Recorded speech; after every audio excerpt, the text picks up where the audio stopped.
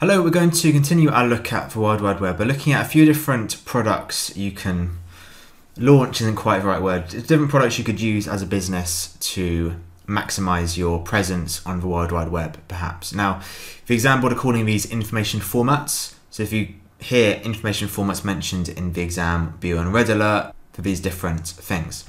Starting with web pages. So web pages, as you'll know, are just different sections of a website, and they connect within that one website, but also to other websites through hyperlinks.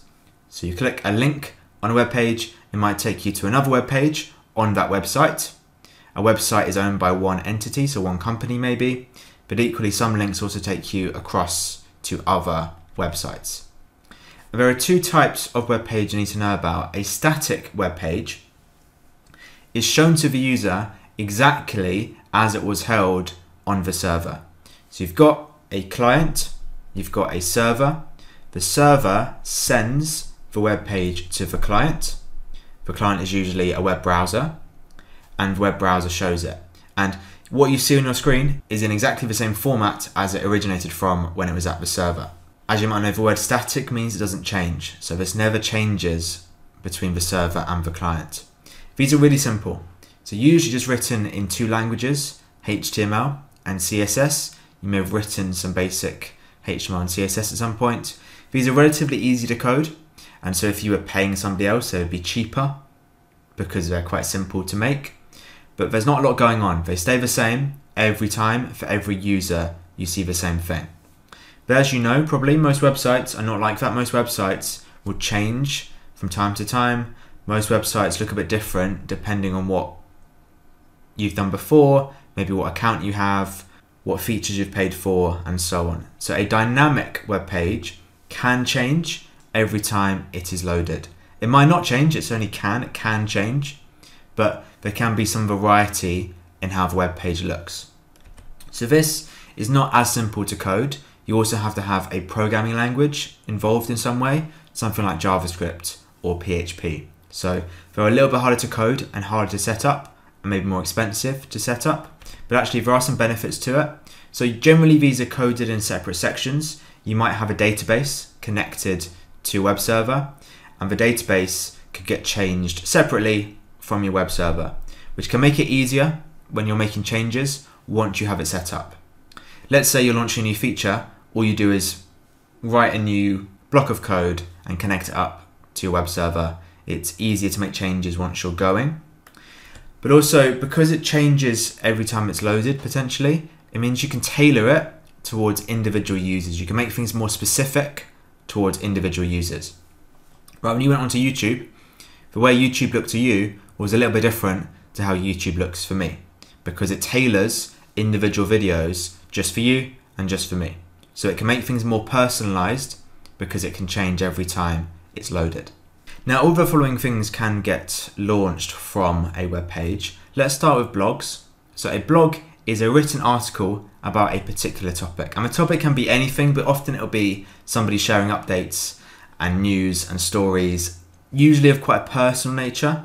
You will get companies writing blogs as well, and they tend to be a little bit more informal than, say, a press release or a bulletin or something like that. They might be more opinion-based, might be more about their sort of long-term journey. They are a little bit more relaxed often. Now, from the business perspective, they are relatively time-consuming to write.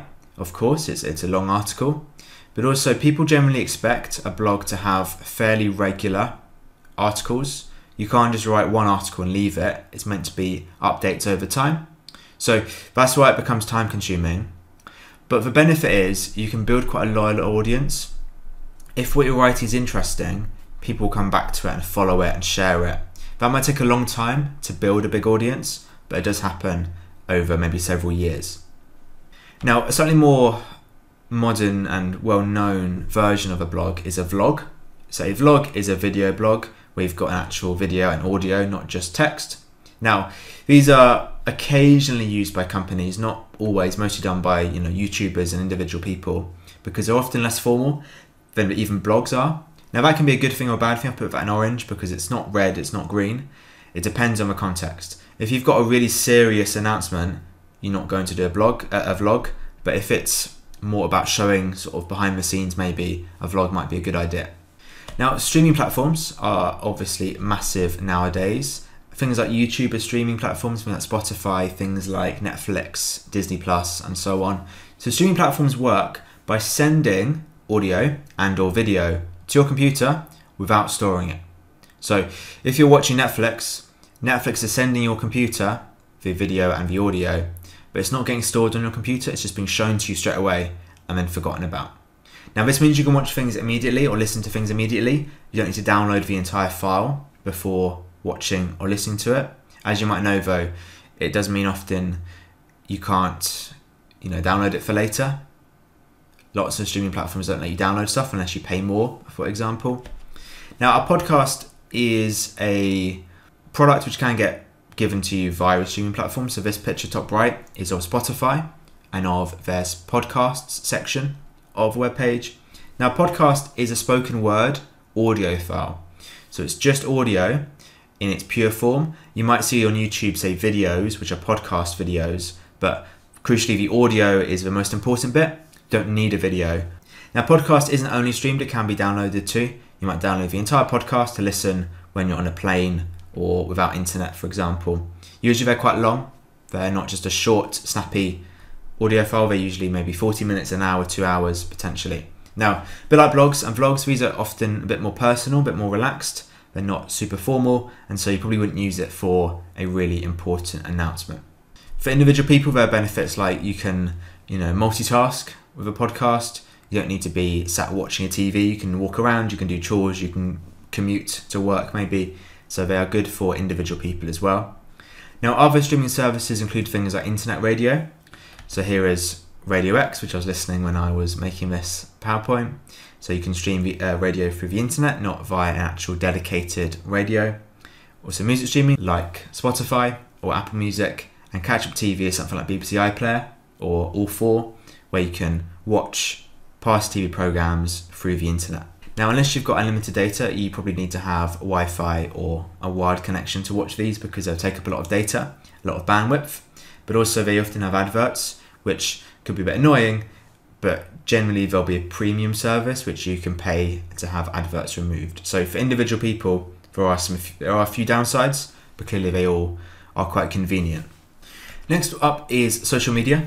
So social media are websites and applications that allow people to communicate and share information. So here are 6 examples. You probably recognize most, if not all of those. The top left one maybe is the one you might not. That's LinkedIn. It's used for sort of networking as an adult when you get jobs. Not a very interesting one, but it's quite popular. It's quite professional is the idea of LinkedIn. So as a business, you can make an account to share information about what you're doing, but also crucially to interact with customers. It's an easy way for customers to contact you and you to reply and help or give advice or deal with complaints maybe. So benefits of this for a company is that you've got a big audience. Millions of people use social media, and so you've got a massive audience available to reach quite quickly.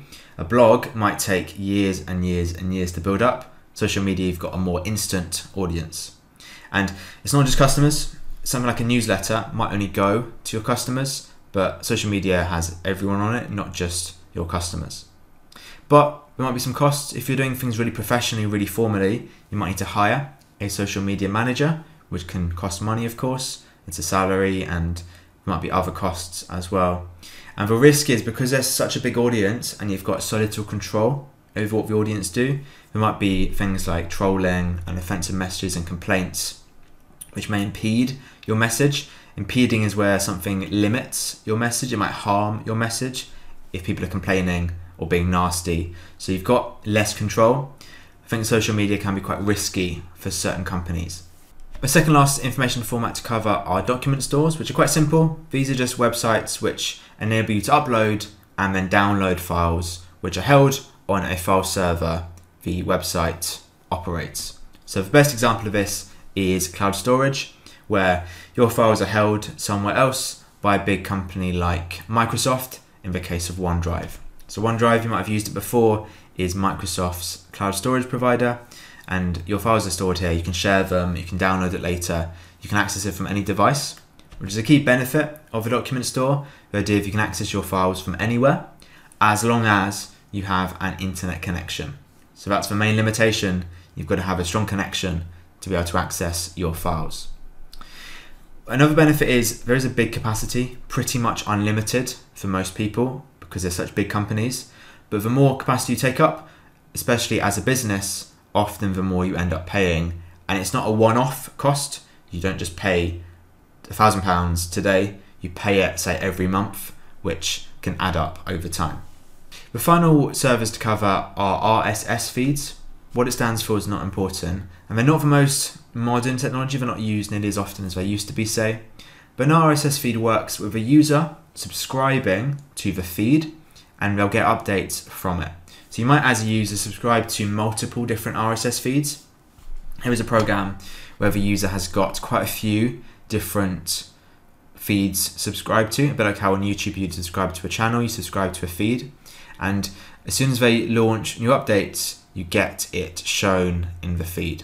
So it's a bit like a newsletter, but combined together, and they're live. So it's very quick to get users up to date. All you do is write a little update and push it to the feed, and it will show up in their timeline. And this is live, it happens straight away. You don't need to refresh the page. On YouTube, say, if a new video is released, you've got to refresh it. But an RSS feed, it'll just come in live and you'll see the latest updates as they are released, which is good because it means they can see what you're doing instantly. You know, a more relatable example might be something like on BBC News or BBC Sport. You might see these sort of live feeds. These are not RSS feeds, these are just web feeds, but it's a similar idea, right? You don't have to sit and refresh it. The next bulletin or the next message comes in as it's happening. Now, on the downsides, you've got to have connection. Of course, it's a web page, so you need to have internet. It's not live if you lose connection, but also it's got to be maintained. You might be writing articles, but somebody's actually got to push it to the RSS feed. That would take up some time and some money.